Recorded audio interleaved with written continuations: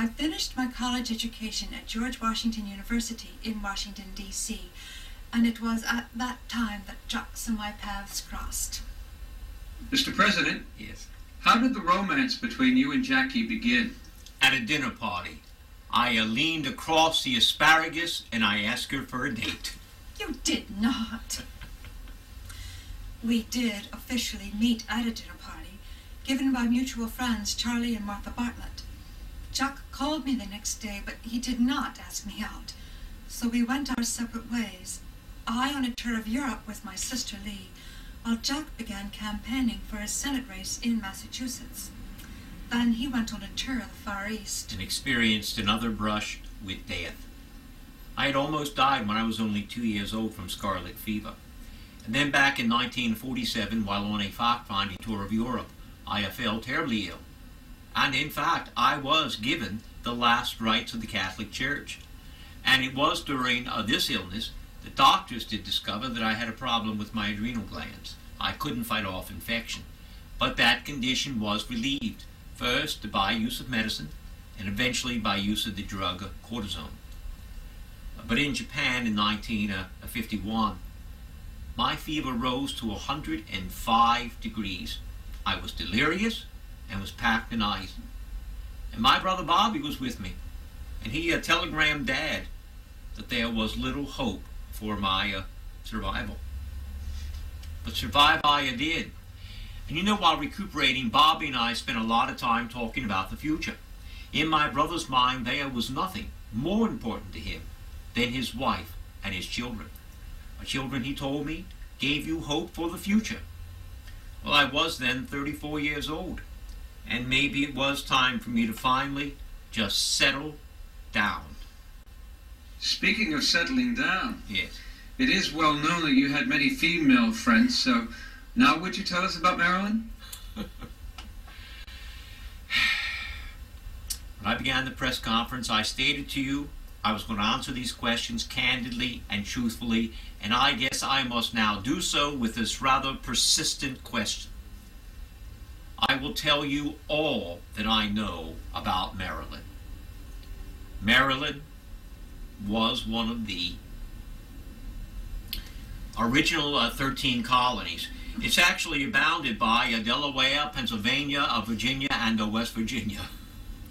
And that is what I'll tell you about Maryland. Oh, these questions tonight are as tricky as those I would get asked by the reporters back in Washington.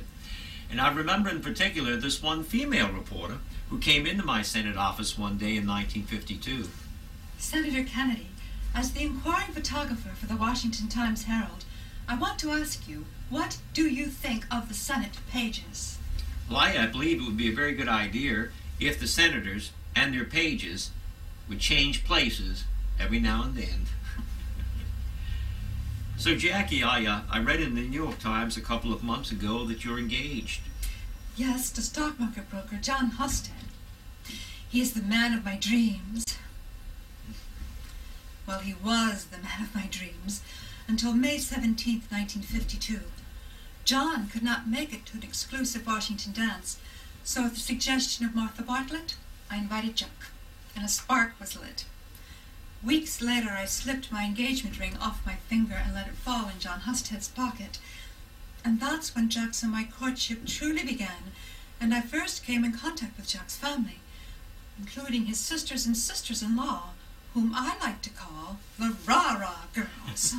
Well, now, they did not exactly take to Jackie either.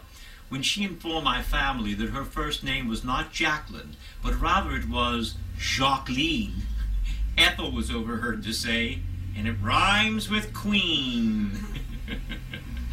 But there was a member of my family who Jackie really did like, my father. And she would say things to him that none of us would ever dare to say.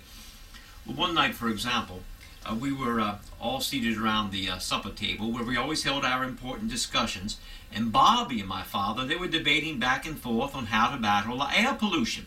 Well, Jackie pitched in with, Call out the Air Force. Have them spray the congested urban areas with Chanel No. 5.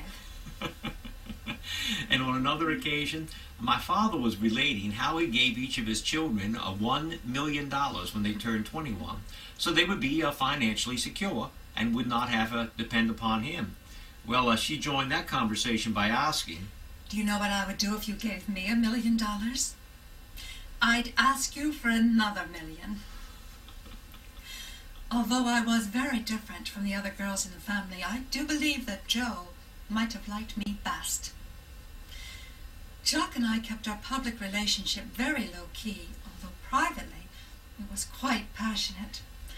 And though we were apart often, our dates together were really quite normal. Movies, many of which I paid for because Jack never carried any money with him. Dinners and games at the homes of friends, and making out in his convertible.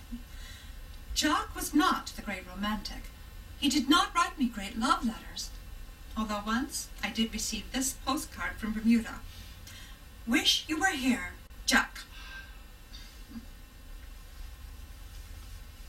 Our wedding took place on September the 12th, 1953, in Newport, Rhode Island. I was 36, and Jackie was only 24 years old.